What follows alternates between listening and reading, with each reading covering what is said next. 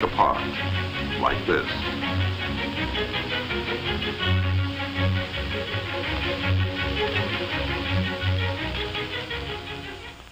We'll begin with this part, the mainspring and barrel assembly. And so we can see everything that goes on inside, let's use giant parts to make a watch model. This is the mainspring, and it lives inside the mainspring barrel. The mainspring is the power plant of the watch, the source of power, like the faucet in our water clock. By winding the spring, we can store up energy. Here is a winding stem with gears and a click to keep the spring from unwinding. And here is the unit that controls the flow of power, like the nozzle on our hose. It is called the balance wheel and hairspring assembly. It consists of the balance wheel, hairspring, balance staff or axle. Fastened to the balance staff is a part called a roller. To the roller is attached an upright jewel pin. Let's see how these work together. A push on the jewel pin will start the balance wheel moving, and more pushes will keep it moving.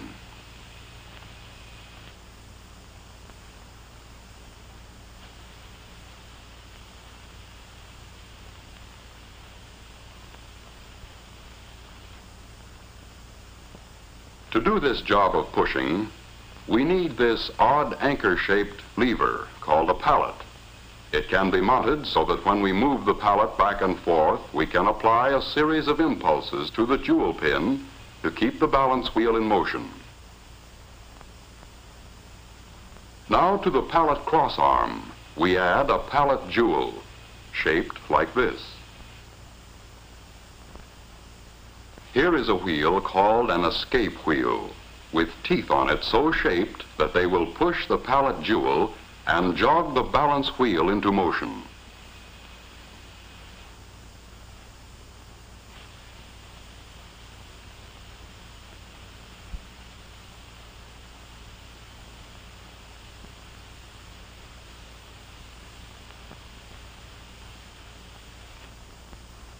Now we'll use the energy stored up in our mainspring to drive the escape wheel. As the mainspring uncoils, it causes the barrel to rotate with it. That didn't last long, did it?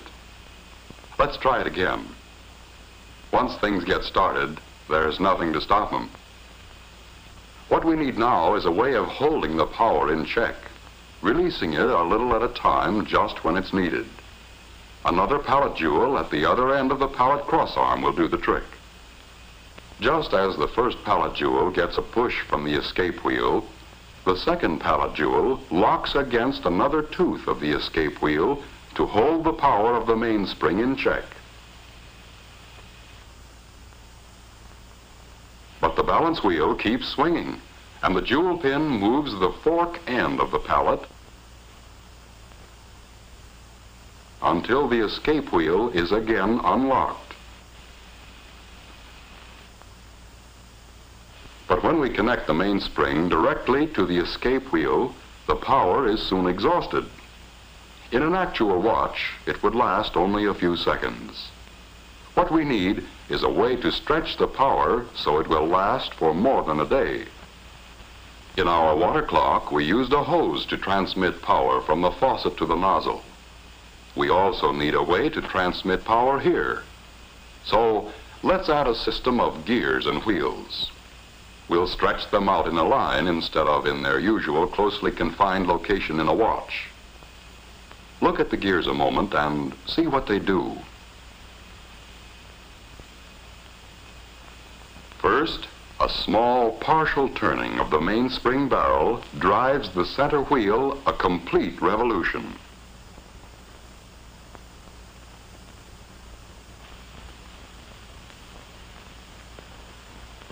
A partial revolution of the center wheel drives the third wheel a complete revolution.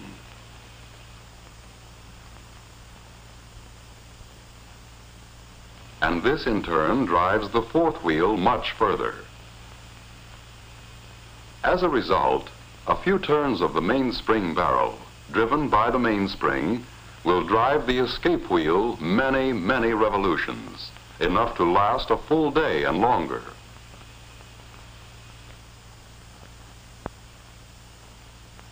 What we have now is a complete model watch train. Through the gears, the mainspring drives the escape wheel. The escape wheel teeth push first on one pallet jewel and then the other. The pallet fork nudges the jewel pin on the balance wheel to keep it moving. The swinging balance wheel on its return trip moves the pallet fork. This unlocks the escape wheel to release a little more energy from the mainspring.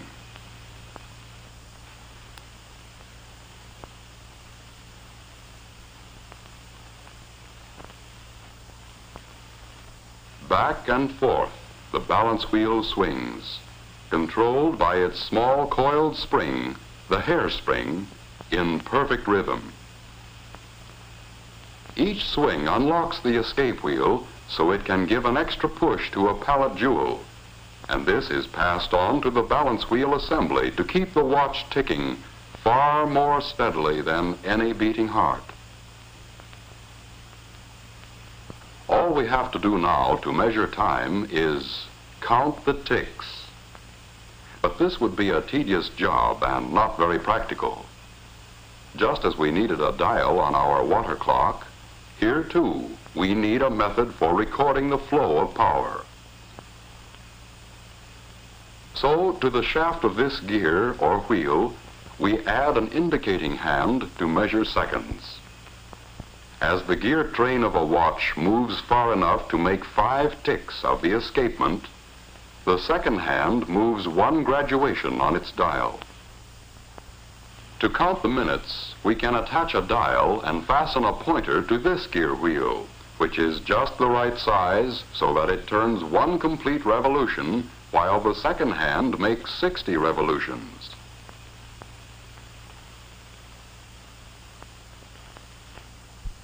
And to count the hours, we can have another pointer geared just so, to move 1 complete revolution every 12 hours.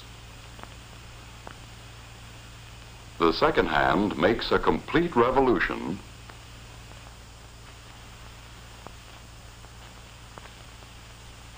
and the minute hand moves 1 graduation, and when the minute hand makes a complete revolution, an hour has passed.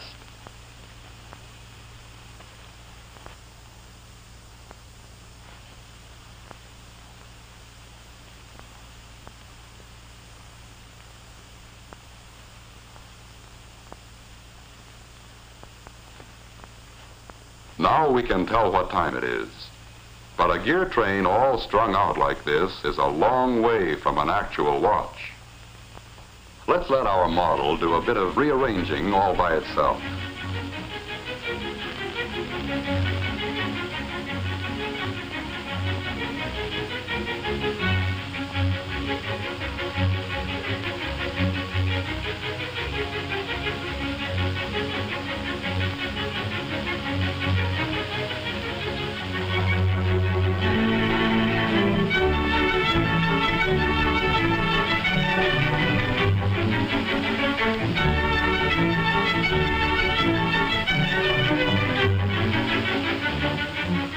Now we know what time it is and how and why we know. A fine watch itself is, of course, a compact precision mechanism with parts miraculously small and fashioned by craftsmen with incredible accuracy. But the basic principles are those we have just seen, frequently applied on a scale almost microscopic to produce the world's most accurate portable measuring instrument. In a truly fine watch, there are many things which make possible the accurate control and release of power. Jewels, for example. Many people correctly believe jewels increase the value of a watch. They increase the value all right, but not by being ornamental. Jewels are in a watch strictly for business. They add to the value only when correctly placed and used. They are the bearings which lessen friction, increase the regularity of the running, and greatly extend a watch's life of dependable service. Harder than the finest steel, these tiny surfaces are finished so smoothly they reflect images like a camera lens. And working with oil, it takes a drop no larger than a pinhead for the entire watch. There is almost no friction. If any single part of a watch can be called more important, it's the hairspring. It absorbs and gives out an equal amount of force with each beat or swing at regular intervals. In a fine watch, the hairspring has uniform thickness throughout its whole length, is polished to a mirror-like finish, and made of metal relatively unaffected by magnetism or changes in temperature.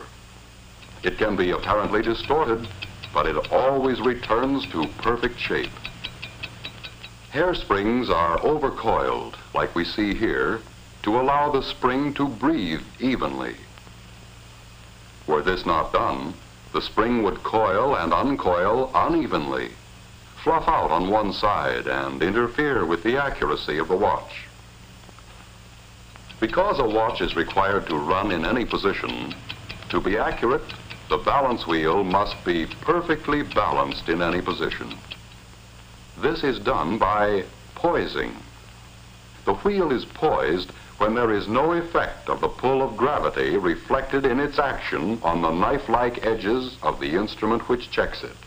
With perfect poising, and with the hairspring centered on the balance wheel, it runs accurately in any position all the time. And it's the same with all the parts. The tiny screws, scarcely larger than a speck of dust. The exceedingly small shafts. The precisely made gears and pinions. The sturdy nickel-silver plates and bridges. Every part is made with utmost precision. Precision which approaches perfection. When we look at the almost invisible parts, understand what they are required to do, realize the uncanny skill needed to make a fine watch, we can easily understand why it is a masterpiece of precision and accuracy.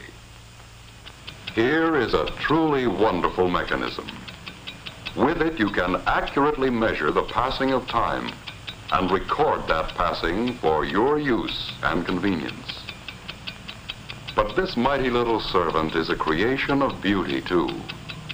A precious possession to be worn with pride and confidence every day, every week, every month, year after year. Listen.